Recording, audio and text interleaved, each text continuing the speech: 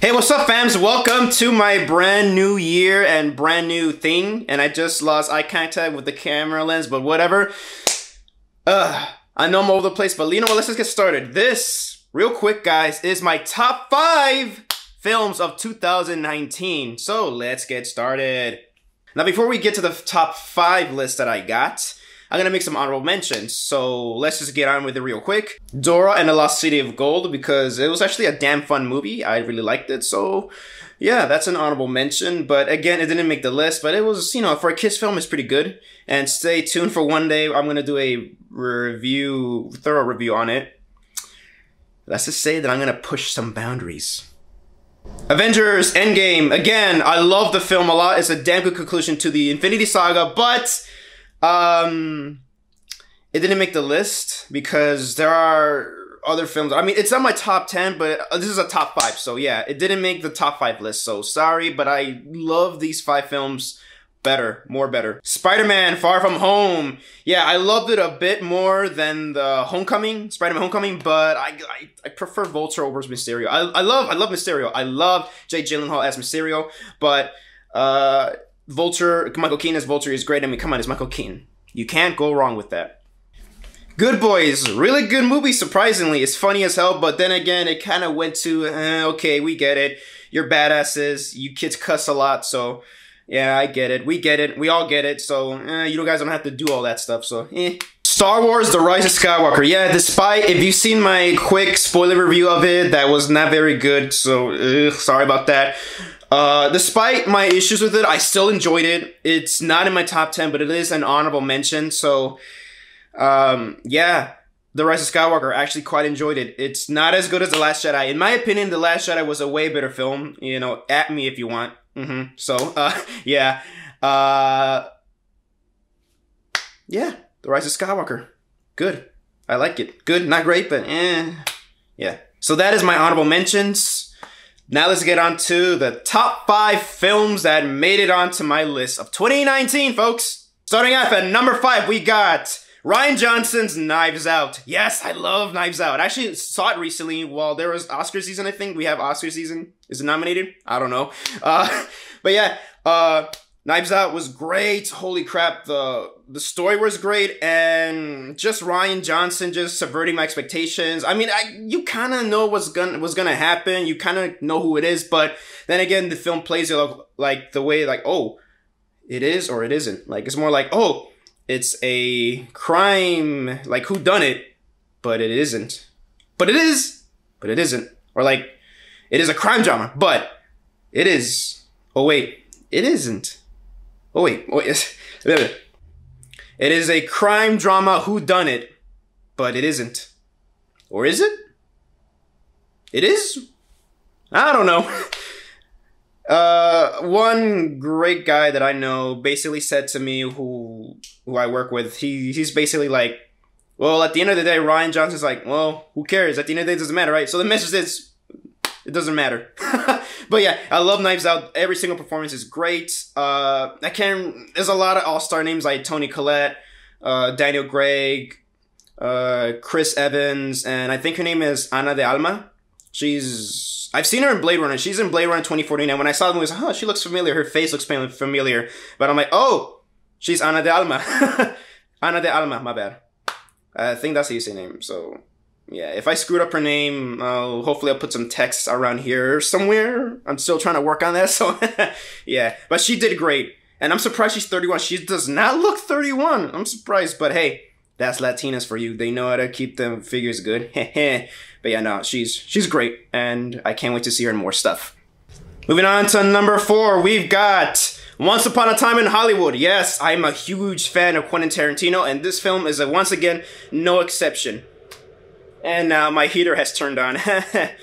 Well, what can you do, you know? I'm shooting this at my house. This house is not really YouTube friendly, so yeah. But yeah, Once Upon a Time in Hollywood. It was great. The performances are great. I love how it was shot on film. It was like 65mm as always, or 35mm. Awesome.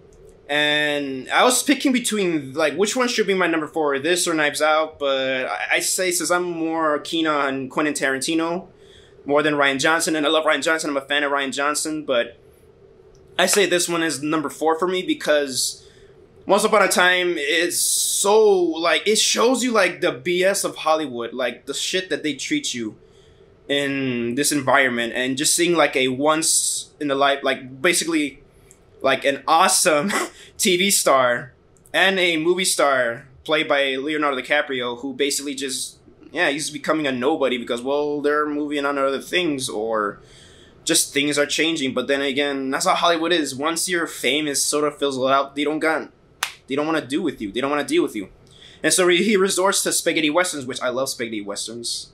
You know, that's a reference to Clint Eastwood doing spaghetti westerns like The Good, the Bad, and the Ugly, and For a Few Dollars More, and A Fistful of Dollars. So, yeah, it's a nice homage and references to that. And I just really love how it was just beautifully shot. And Brad Pitt, his character, he plays his stunt double who, from what I can see, he has a shit ton of issues, but hey, he's actually not a bad guy. He does a lot of badass shit in the film, so that's just great. And also, like, I'm not going to try to spoil too much of these films. I actually want you guys to see these films that I picked out, so yeah. So Once Upon a Time in Hollywood, it was well acted, well shot, and Tarantino, come on, he has this, you know, flavor to it. And also, Kurt Russell's one of my favorite actors of all time. Doesn't get a lot of screen time, but when he's in it, and he is awesome. Ooh, I love Kurt Russell in this one. And I'm a huge fan of Bruce Lee too, and the Bruce Lee scene did not really offend me, because honestly, here's a spoiler. If I'm going to spoil anything, I'm going to spoil this. It's just a dream sequence. So anybody who's a Bruce Lee fan that got offended by that scene, calm down. It's just a dream sequence. And come on, we kind of know who would win that fight. So yeah, Once Upon a Time in Hollywood. Check it out. Number 3, folks. Oh, yeah. Number 3, we got Alita, Battle Angel. Woohoo! I've been waiting to talk about this film for a long time. Next month, we're having the 1-year anniversary of it, and I'm going to do a review of her very soon. And, you know, I'm going to leave mistakes in. I don't give a shit. Yeah. Alita Battle Angel. Oh my god. Rosa Salazar. Ooh, she knocked that out of the park. The CGI looked great on her, even though she already has big eyes to begin with in real life. You know, beautiful big eyes, mind you. Man, you know, it just added a lot to her. Like, to her performance. I almost burped right there, but yeah. And a lot of people, like, give James Cameron credit, which, yes, you know, well, they give him a lot of credit, but the thing is that even though, like, yes, this was his baby for, like, 20 to 30 years, this was directed by Robert Rodriguez, and as a fellow Chicano, Mexican-American like him, it's just, you know, I wish he got more credit for it. I mean, I know that's James Cameron, that's also his project too, but then again, you know, Robert Rodriguez had to step in his shoes so he could do the film, and he did a damn good job. Again, great performance. The CGI looks damn good. I say it's better than Avatar. Then again, I don't like Avatar, so whatever, but it was better than Avatar. The 3D was good, and I'm not a fan of 3D, but the 3D was pretty damn good. The story was pretty decent, and, well, it's great. As a standalone film, is a damn good story about a girl becoming who she is meant to be. Her destiny is. And she has to choose if she wants to be that or not. And, how the way it ends, again, it sets up sequels, but I think, at first I thought it was kind of an issue at first, but then again, when I think about it more and more, you know, I looked at it as a standalone story arc, and you know, it's pretty damn good. And I'm excited for the sequel, which, yes, it doesn't look like it's gonna happen very soon, but hey, James Cameron did say, I'm not gonna wait, I'm gonna do it no matter what. I think that's what he said. I don't know.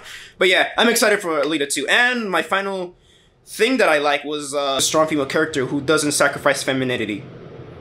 And that's one thing that women have over men, is femininity. So I'm glad she does not sacrifice any of that. So yeah, Alita is great. It's amazing. And also the score is pretty damn good. I love it. I mean, I'm not keen on anime much, but yeah, it's good. It's good. As a guy that's a casual anime lover, liker, it's damn good. It's damn good. I mean, again, like I said, I know I'm repeating myself for the third time in a row, but yeah, I'm not keen on anime, but it's damn good. And I do love Japanese culture. I'm not a weeb though, so yeah. I am into I love Japanese culture, but I am not a weeb, so yeah. I'm just kidding. Yeah, no. No. Alita Battle Angel, great. I love it. I love Japanese culture, and yeah. Looking forward to seeing more of her in the near future. Coming in at number 2, woo! Sorry that I have to scream, but I am excited to talk about this, is Joker! Ooh, man. When I first heard of they're gonna making a, when I first heard they were gonna make a Joker film, I literally was just like, I don't know, man. Giving him an origin story, I don't know, but I felt like, you know, I'll see how this goes. And even when I saw the makeup, I was not even impressed at all. So, I mean, I was impressed later because it kind of grew on me, but as I watched the film for the first time, it really, like, ooh, it got me good.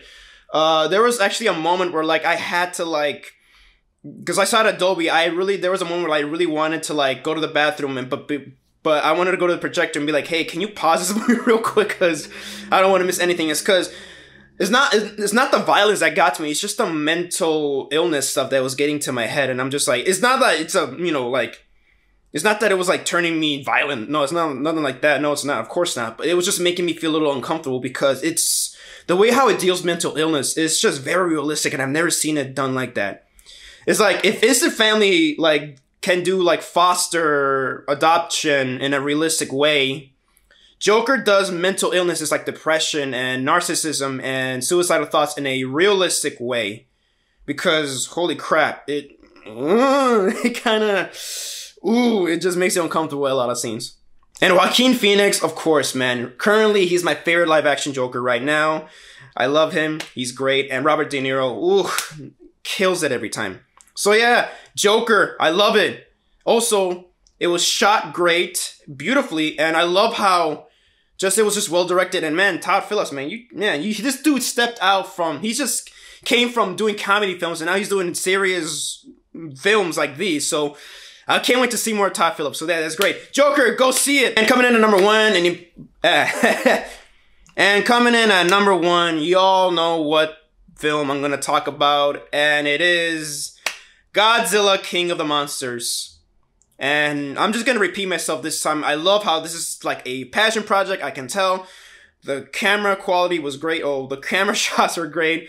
The acting was good, no matter what people say. Godzilla's great, and the action is just great. As a Godzilla fan, it's basically like a dream to see something like this on the big screen. Gareth Edwards set up a damn perfectly great film to watch. I can't believe I stuttered right there, or like hesitated. No, not hesitated, but more like pause real quick, like, oof, I just need to take a breath. And Michael Dougherty just expanded on it, and I can't wait for this year's Godzilla vs. Kong. I can't really say much about this film, because what hasn't been said about this film that hasn't, you know, been praised enough about it or criticized about it. I don't know. But yeah, Godzilla King of the Monsters, what can I say? The cinematography is great, the score is great, the acting is great, the kaiju action is great, and just the story, it really, if you would watch this film, it's not that it has no story, it's just that the story just takes a back seat. But it doesn't mean, in my opinion, it doesn't mean that it's bad. So yeah, I will do a thorough, like, spoiler heavy review very soon of it. I'm gonna review it in 4K with, hopefully with my boy Marcus very soon. Yeah. There's not much I can say right now about it. It's just, you know, I still want you guys to see it. I don't want to spoil nothing. So yeah, Godzilla King of the Monsters is my #1 film of 2019. So there you have it. That is my quick top 5 films of 2019. I hope you guys enjoyed this video. If you guys like to see more of this content, make sure you guys hit the subscribe button. Make sure you also leave a like or dislike, if I don't know if you dislike this video, and leave a comment. And if you do subscribe, hit that bell for notifications. So this is Javi from Javi Productions. Did it late right there, but yeah. Signing off, and I hope you guys enjoy this show.